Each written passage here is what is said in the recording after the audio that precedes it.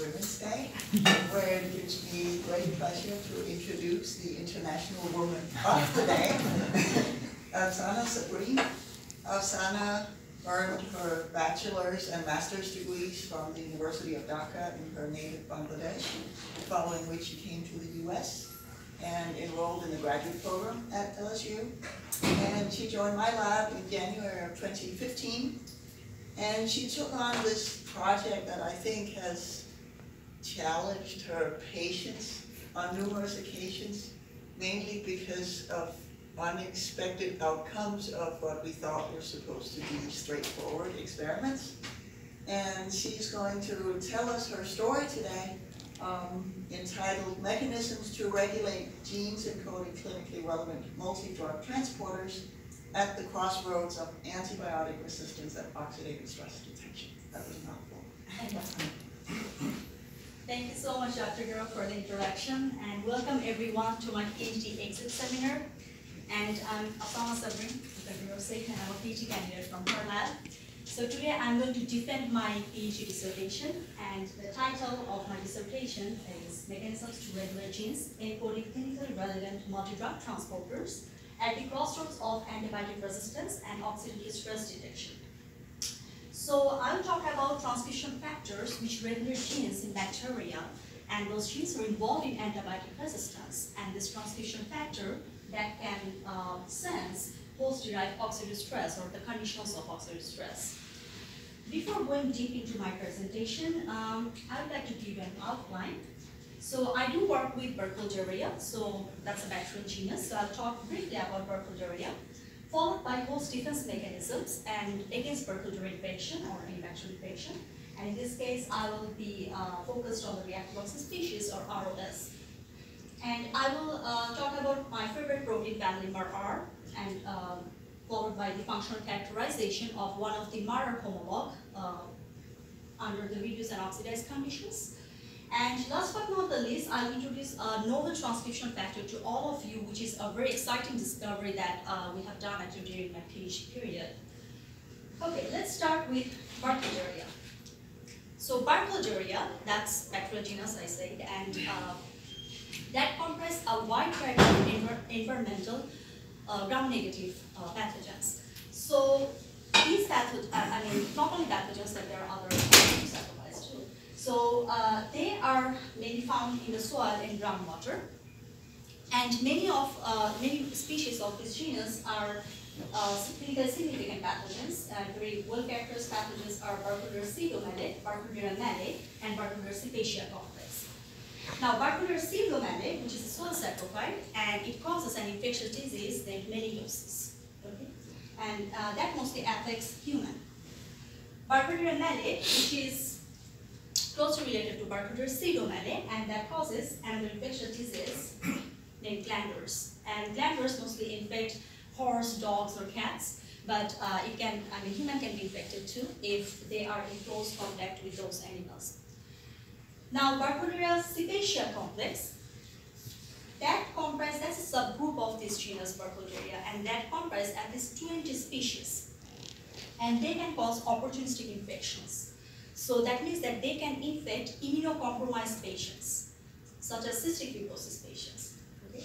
So according to Cystic Fibrosis Foundation, there are more than 30,000 people in the United States who are actually having cystic fibrosis, and among them, 2.6% are having this BCC infection. And this BCC can cause cepacia syndrome in cystic fibrosis patients. And cepacia syndrome, that consists of like wide range of the symptoms, suppose pulmonary deterioration with bacteremia or the necrotizing pneumonia. So as you're seeing here that these pathogenic species, Burkholderia species, they infect various types of cells in the body. Okay? So it's making the treatment process really difficult. And these pathogenic species have attracted attention also because in animal model, it requires at least in animal model, it requires very low infectious dose. Okay? And they're highly transmissible.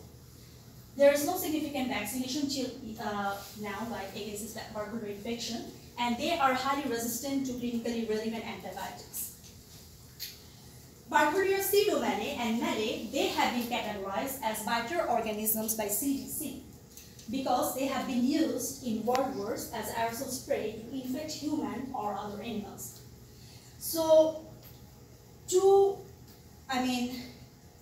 facilitate infectious disease research, or to design effective vaccine, or to redesign the last resort of antibiotics, we really need to know the mode of pathogenesis of this bacteria. We need to know the virulence factors, which is working to infect different human or animals or plants. So we need to know, we need to characterize these particular species. Okay, so at the cellular level, once bacteria is phagocytosed by the host cell, they enter the primary phagosome. And during phagosomal maturation, bacteria, there will be like very, different virulence genes that will be activated, including the secretion systems, and leading to bacterial disruption and bacterial escape. And once bacteria is inside the host cytosol, they can use host machinery for replication, leading to cell-to-cell fusion so that they can spread from one cell to another cell to establish infection. Okay? So this is a very general mechanism through which bacteria infect host or establish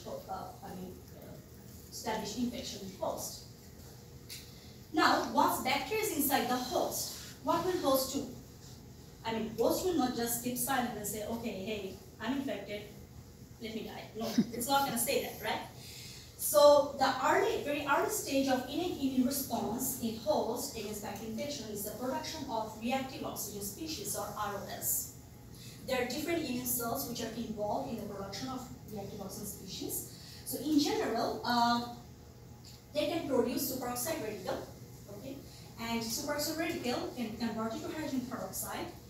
Now, hydrogen peroxide can react with the available redox active metals, such as ferrocyanide from iron sulfur cluster, to produce more reactive hydroxyl radical. And now, these reactive oxygen species, superoxide radical or hydroxyl radical or hydrogen peroxide, can damage bacterial DNA, lipid constituent, or protein. Okay. So, once the bacteria or the pathogen is inside the host, and host is bombarding the environment with reactive oxygen species, okay? So bacteria is now facing the harsh environment, right? In a very hostile environment inside host. So what will bacteria do? So bacteria will try to survive there, and to do so, it needs to colonize the host, right? And it has to counteract the host defense mechanisms. And most of this adjustment occurs actually by changing the transcription profile of the cell or the gene expression profile of the cell, okay? So when we're talking about the transcription or gene expression, there are different transcription factors which are involved here. So one of the very known transcription factor families is multiple antibiotic resistance regulator, or MARA. So MARA, as I said, they are transcription factors, and they regulate different genes which are involved in stress response, virulence, degradation of the toxic compounds, or other cellular process that will help bacteria to survive in host environment. Okay. Now, depending on the environmental cues and the need that which genes need to be upregulated, downregulated for the survival of bacteria to establish pathogenesis, this MARA can act as transcription activator or repressor or both. Okay, let's look at the classical model of MARA. As I do work with MARA, so I'd like to talk a little bit more about this. So MARA exists as a homodimer. So what we're seeing here is a dimeric MARA protein. One dimer is shown here with rainbow color, and the other, one monomer is shown here with rainbow color, and the other monomer is shown here with light green color. Okay. So usually MARA consists of 6 alpha helices and 3 beta strands. So, and it has a dimerization region, and the long intersecting helices, alpha 1, they can form the scaffold for the dimerization region. And this dimerization region is connected to the DNA binding region. And these alpha 4 helices form recognition helix of DNA binding region, which binds to DNA. There's a wing region, which is also involved in the DNA binding region. And this winged helix-turn-helix pattern is the signature structure of MARA homolog. Okay? So MARA belong to winged helix-turn-helix family protein. So now we have a little bit idea about the MARA structure. Let's see how it regulates genes.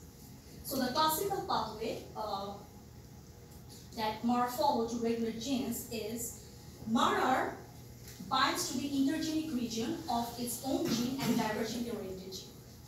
Now this intergenic region contains the promoter sequences of each gene. Okay? So once MAR is there, RNA polymers can access the promoter element, and that will cause transcriptional regression. Now, many MAR homologs, they can sense different small ligands, suppose metals or oxidants or other ligands. So once the ligands are in the environment, MAR can sense them or MAR can bind them, and there will be conformational change leading to attenuation of DNA binding. And now RNA polymers can access to the promoter element and transcription will occur. This is a classical mechanism for MAR-mediated gene regulation. That doesn't mean it always happens like this. There are other mechanisms too which MAR follow or MAR exert to regulate different genes. Okay, let's get back to Burkholder. So, in our lab setup, it's difficult to work with pathogenic Burkholder species or any pathogenic active species. So we prefer to work with non-pathogenic species. In this case, we work with Burkholder thalendensis because it's closely related to the pathogenic species regarding their genomic size or the gene content. And also, the lethal inoculum for Burkholder thalendensis is like 1,000 times higher than that of the pathogenic species in animal model. And that's making these species safer to work in the lab environment without having biosafety level treatment. Now, Burkholder thalendensis harbors 12 annotated MAR homologs. Among them, one of the MAR gene is located in a very interesting genomic locus. So this MAR gene is adjacently oriented from EMRB gene, which encodes for an E. coli multi-drug resistance transporter. And it is also divergently oriented from two genes, RNG flux pump and HIP encodes for just a hypothetical protein. So why I was interested to work with this MAR homolog or with this genomic locus, because as I said, I already mentioned that many pathogenic Burkholder species, they are intrinsically resistant to structurally diverse antibiotics. And these efflux pumps actually play a significant role to export or to transport different antibiotics and disinfectants. And these RNG and EMRB transporters, they are like major transporters in bacteria, which exert antibiotic resistance. So it would be like, it is worth to see that how these efflux pumps are being regulated and whether this MAR is regulating this efflux pump expression or not. So we name this MAR homolog OSTR. And from now I'm going to address this gene as OSTR. So OSTR stands for Oxidant Sensing Transport Regulator. So that means this protein regulates transporters and also it can sense oxidant. So let's see how all these things are going on and how this oxidant sensing is, whether impacting the transporter regulation or something like that. Okay, so we were interested to see whether OSTR is regulating EMRB expression and also HIP and RNA expression. Those genes are located on the same genomic locus. As it's as we're seeing here, there are 4 different genes involved here. So I'd like to talk about EMRB expression, regulation of EMRB expression by OSTR first, and then I'll go to the other part of the genomic locus. Okay, so the question is, does OSTR regulate OSTR and EMRB? So here I would like to mention that many MAR homologs, they are autoregulatory. So they bind to our own promoter sequence and thus regulate their own gene expression. So we're interested to see that, first of all, OSTR is regulating EMRB or not, and OSTR is regulating its own gene expression or not. So to answer this one, we obtained 2 different mutant strains. In one strain, OSTR gene was disrupted by the insertion of transposon at 98 position of open reading frame. In another mutant strain, EMRB gene was disrupted by the insertion of transposon at 89 position of open reading frame. So we determined EMRB expression in wild type and delta OSTR as OSTR mutant. And as you're seeing here, when OSTR is not there, EMRB is upregulated at approximately 25-fold. So OSTR is the transcriptional repressor of EMRB. OSTR regulates EMRB. So now to complement these strains, we created 2 different strains, wild type E and delta OSTR C. So the purpose was to see the restoration of the wild type level of EMRB expression. purpose was to see EMRB repression in these complemented strains. Okay. So wild type E, that is actually wild type strain that is transformed with a plasmid which harbors gentamicin resistant acid. And delta oyster C is the oyster mutant that is transformed with the same plasmid, but it harbors our oyster gene too. Surprisingly, what we have seen that EMRB is significantly upregulated in these complemented strains. So as I mentioned, that the expectation was to see repression of EMRB for the restoration of wild type level of gene expression, right? But what we are seeing here that EMRB is significantly upregulated, so that's surprising. So what we were thinking that EMRB is regulated by OSTR. So there's something going on with the OSTR. And so what we did, we determined OSTR expression in wild type E, and as we're seeing here that gentamicin actually represses OSTR. And that's why you see that EMRB expression actually goes up in these complemented strains. Just to make it clear, we grew these cultures in presence of high dose of gentamicin. So now, this is a thing that you need to think about. Because gentamicin is one of the commonly used antibiotic to treat bacterial infection. We use gentamicin to kill bacteria, not to make bacteria more resistant, right? If sublethal dose of gentamicin is upregulating one of the major efflux pump in bacteria and making it more resistant to the antibiotic, so before using gentamicin for clinical trials or medical use, we need to think about that. Okay, we need to come up with some other idea. Okay, so it has a clinical importance in that case. So now, to see whether oyster is autoregulatory or not, we designed two primers based on the upstream region of the transposon insertion. And as we're seeing here, that there is no significant difference in the OSTR expression in wild type and delta OSTR. So that means OSTR is not binding to its own promoter and regulating its own gene. It's not autoregulatory. So far so good? Okay, let's move on. So now we know OSTR regulates EMRB. So the next question was whether OSTR is binding to the upstream promoter region of EMRB and thus regulating its gene. So what we did, we incubated 146 base pair intergenic region between OSTR and EMRB that is containing the EMRB promoter sequence with increasing concentration of OSTR, followed by EMSA. So EMSA is the electrophoretic mobility shift assay, and the idea is to see that you can see radiolevel DNA, and the presence of radiolevel DNA here, you can detect that. Once the DNA is not bound to protein, it will move faster, but once the gene is bound to protein, you will see complex formation and movement will be retarded. Okay. So as we're seeing here, that OSTR forms at least 3 complexes with the covalent DNA, and the faster moving complex is seen at lower concentration of protein, whereas the slower migrating complex that's seen at higher concentration of protein. We calculated the dissociation constant, or Kd. It's approximately 7 nanomolar. It has a decent affinity for its covalent DNA. So now we're talking about EMRB, multivalent transporter 2, and its regulation. So it was worth to see that what could be the substrates that this EMRB is actually extruding.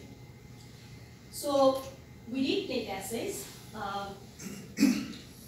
We used 3 different cultures: wild type, delta OSTR X, delta EMRB X. We did the serial dilution and spotted on LV plates, which is having different antibiotics and disease vectors.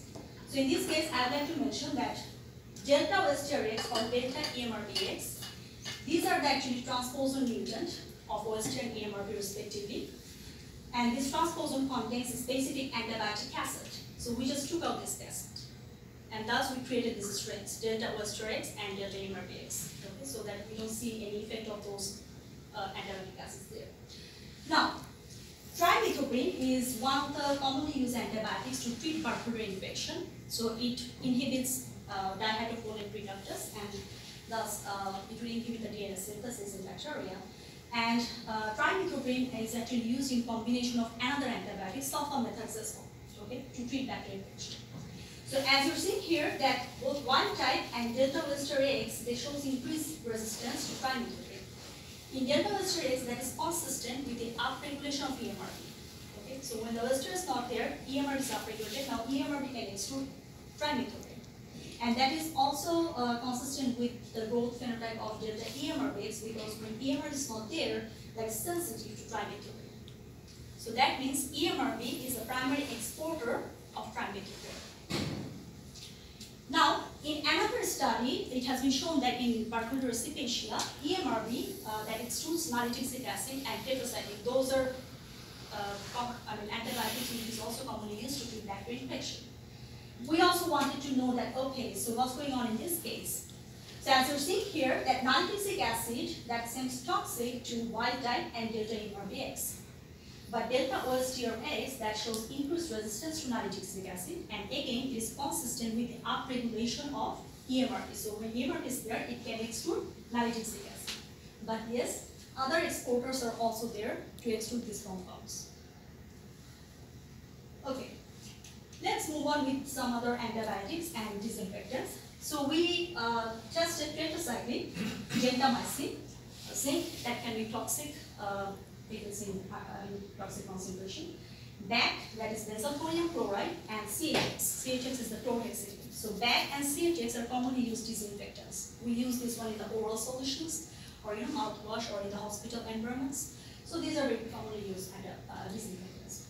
So as you're seeing here, that both of these mutant strain, delta OSTRX and delta EMRBX, they are showing increased resistance to each of these antibiotics or the disinfectants.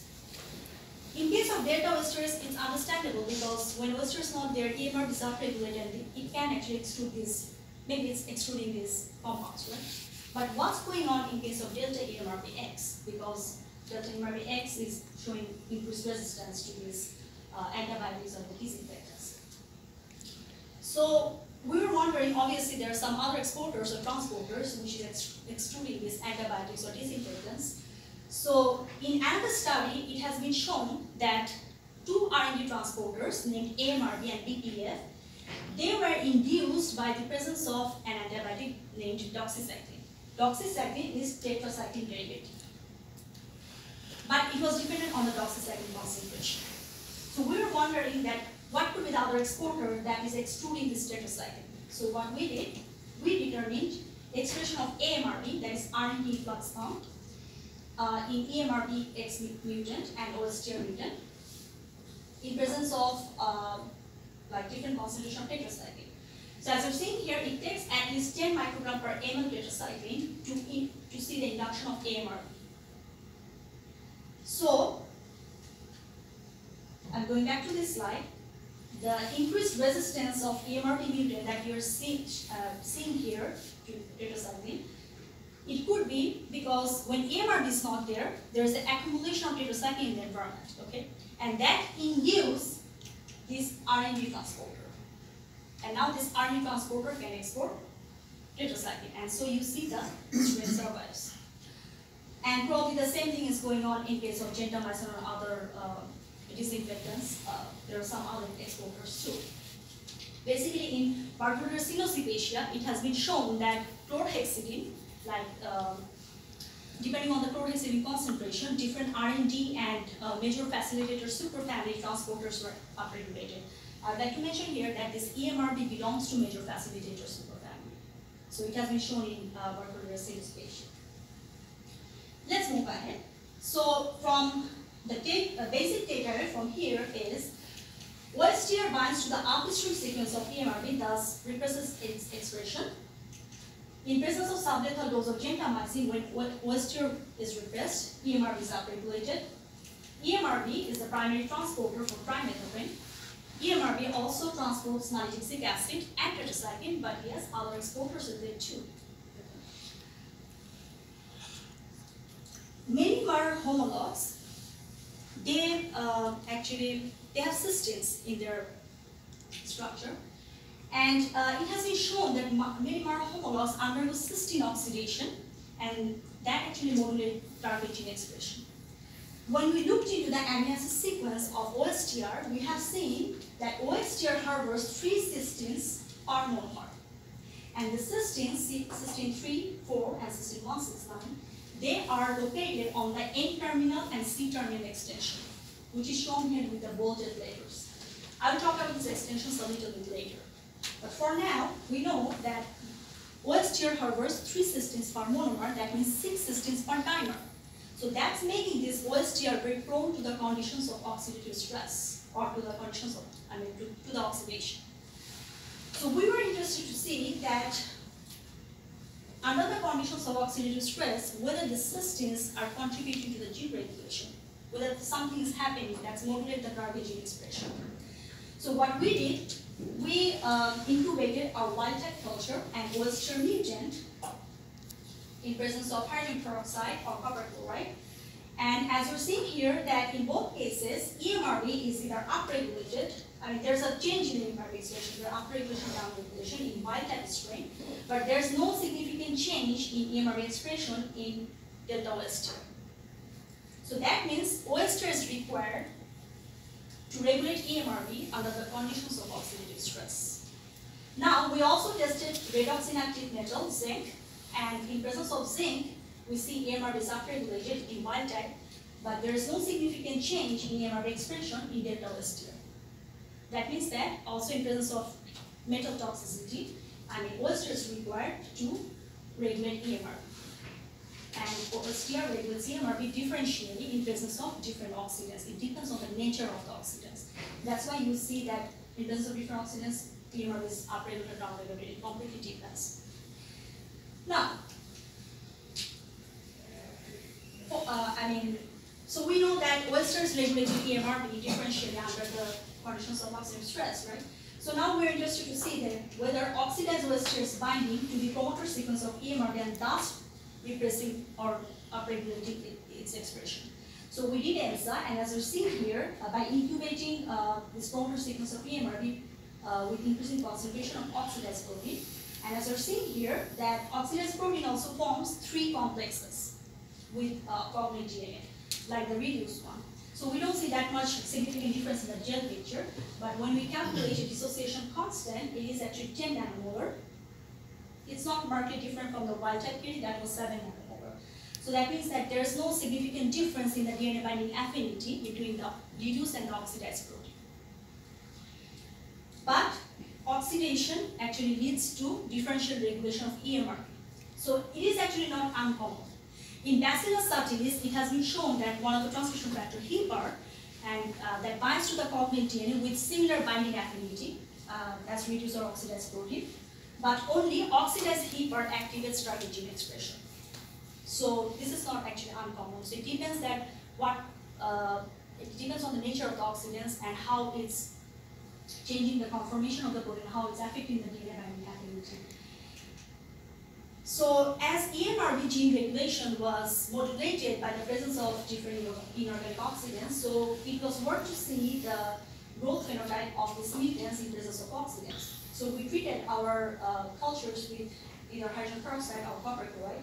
And as you're seeing here, that EMRV mutant that shows similar growth phenotype like wild type to either hydrogen peroxide or copper chloride, but OSTR that shows opposite phenotype to hydrogen peroxide and copper chloride. So in case of hydrogen peroxide, so there's an assumption or there's a possibility that OSTR is regulating other genes too. And when OSTR is not there, it cannot confer resistant to hydrogen peroxide. That strain is like sensitive to hydrogen peroxide. And in case of copper, OSTR is showing increased resistance, and that is again consistent with the EMRV upregulation. So EMRV can exclude copper, and that's a possibility we're talking about. Okay, so now the key upshot is OSTR regulates EMRV differentially, and it actually depends on the nature of the oxidant. So oxidation gives OSTR a flexibility for the gene regulation. Let's look at the model of the Burkholderia thalensis OSTR. So I would like to say this one as model because the structure is not yet resolved, right? So this is the model. So as Marder homolog, OSTR exists as homodimer, and this is the dimeric OSTR that you are seeing here. And it consists of 6 alpha helices and 3 beta strands. And the dimerization regions consist of N and C terminal alpha 1, alpha 5, and alpha 6 helices. and this arrow is indicating to the alpha-4 recognition helix. Now, the unique feature of this protein is the presence of N and C terminal extension. And these extensions are not actually accommodated in this protein, core fold protein, because there is no available template to accommodate these extensions. So we have shown the terminal amino acid residues, 28 and alanine 164, to show where these extensions could be.